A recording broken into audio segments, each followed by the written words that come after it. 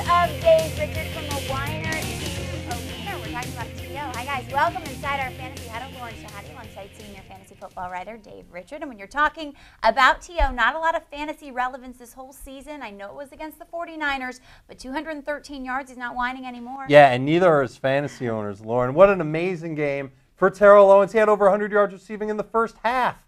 213 yards in the game. A touchdown on the way. Now fantasy owners can look back and say, this is the T.O. that I've come to know and love. And how did he do it in this game? He had Tony Romo back, and Romo was throwing the deep ball better than he has since he left with the broken pinky. And now that he's able to get this deep ball back in the rotation, back in the Dallas game plan, you've got to expect Terrell Owens to be a threat week in and week out. The only catch here, Lauren, is that the Cowboys have a difficult schedule down the stretch. It's going to be a little tough for T.O.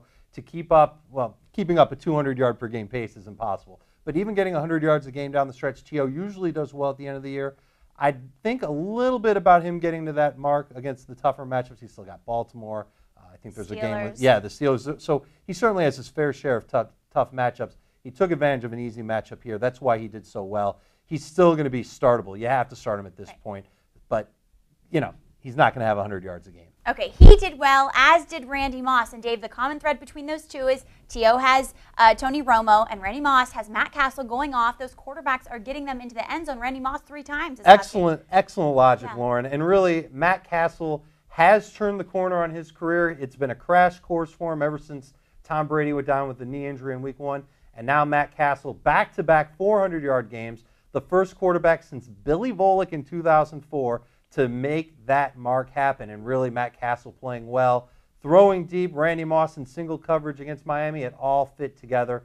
And now here's a wide receiver that's got an excellent schedule down the stretch. Only the Steelers stand in Moss's way. That's next week, Week 13.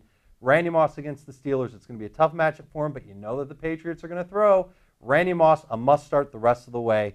Nice to have him back. Absolutely. As is a must-start, Brett Favre leading his team over the previously unbeaten Titans. I think that he's exactly what the Jets were looking for. And when I talked to people earlier in the season, they said the Jets are 8-8 with or without Brett Favre, but they aren't. Well, not yet. They're not 8-8. And I don't think they're going to get to 8-8 at this point. Frankly, they're a good football team, and their recipe for beating the Titans in Week 12 was run a balanced offense. Brett Favre didn't have the ball in his hands on every single play. They used Thomas Jones. They did everything on an effective, balanced basis to get the ball into the end zone. They did a real nice job. Can't say enough about Jones or Leon Washington. Of course, Brett Favre, the glue of this offense now. He's not doing a ton of stuff with his wide receivers. Lavernus Coles had the touchdown, but Coles and Cotchery, it's either one of them each week has the good game. Dustin Keller's really started to step up for them too. I think Favre is still a #1 fantasy quarterback, but I'm just not sure if he's ever going to give you 300 yards a game. He hasn't done it yet this year. How about another team out of New York, Derek Ward picking up the slack for Brandon Jacobs? Is he going to continue because Jacobs is going to come back against D.C.? Well, Derek Ward is good for at least 50 yards a week, and that's 50 total yards per week. So if you've got Derek Ward on your team, you're looking at a guy that you're going to get at least 5 fantasy points out of each week. If you're in a deep league, that's not so bad. Ward stepped up, had a good game in place of Brandon Jacobs. Jacobs was inactive for the game. He might start playing again in Week 13. That's something you're just going to have to follow with us this week here on CBSSports.com. Eli Manning, 3 touchdowns in a game against the Cardinals. Tom Coughlin said it best. He said that we're just doing whatever we need to do to win, and Eli Manning is certainly a part of that. Manning isn't going to have 3 touchdown games every single week. 240 yards, that's high for him based on what we've seen over the last several weeks from Eli Manning. So he's on the fence as far as a #1 fantasy quarterback. Lauren, here's the question I've got. Plaxico Burress left the game in the first quarter. So Eli Manning had this day effectively without Plax in there. Plax is supposedly his best wide receiver. I think Eli stumbled onto something here where he's spreading the ball around using all of his different targets. I believe he had at least two connections with 7 players, 7 different players on the Giants. That's finding ways to win right there. Finding ways to win. And Eli Manning isn't going to give you huge fantasy numbers, but he's going to be an effective quarterback for the Giants. He'll make the role players on the Giants effective fantasy players. Manning, just like I said, maybe a top 15 fantasy quarterback each week. Okay, Michael Turner had a huge role this year, and we talked this week, and we talked about him not really producing when he's doesn't have a good matchup, but he proved everyone wrong. Well, Carolina, there's got to be something wrong with their run defense because Michael Turner did what he did against the Carolina Panthers without rushing for even 20 yards on any single carry.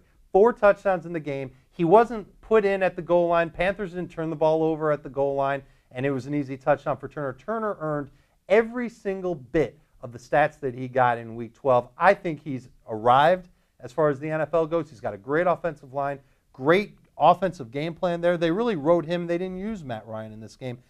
He just has a pair of tough games starting in Week 15. You know, Week 15 and Week 16, that's fantasy championship time, and people want to win their leagues then.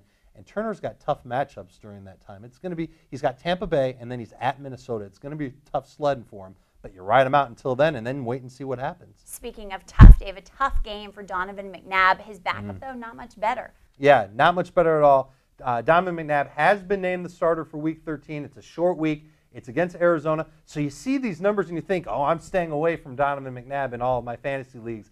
Guess again, you might want to consider starting Donovan McNabb in Week 13. Remember, the game's on Thursday. Arizona is the opponent. Arizona's flying from the West Coast to the East Coast. Short week, short rest time, and they've allowed 21 passing touchdowns on the season. Donovan McNabb has a shot. He's fighting for his job. There's no doubt about that. He has a shot to put up 2 or 3 touchdowns in the game, maybe a couple hundred passing yards too, because they're not going to get anything out of their running game. Brian Westbrook is playing hurt. In my mind, he's no better than a number 3 fantasy running back. McNabb is the Philadelphia offense right now because Brian Westbrook. He's hurt and you can tell. He's hurt and you can tell, and the Ravens exploited him. And I think any NFL defense, even one as bad as the Lions or the Rams or the Chiefs or any of the terrible ones, they'd be able to corral Brian Westbrook at this point too. Serious business here, guys. Thanks, Dave. And thank you for watching. Keep it locked right here on CBSSports.com. Even on Sunday at 11 o'clock, Fantasy Football Today, every Sunday live, 11 o'clock. Good luck setting your lineup. Good luck tonight. See you guys later.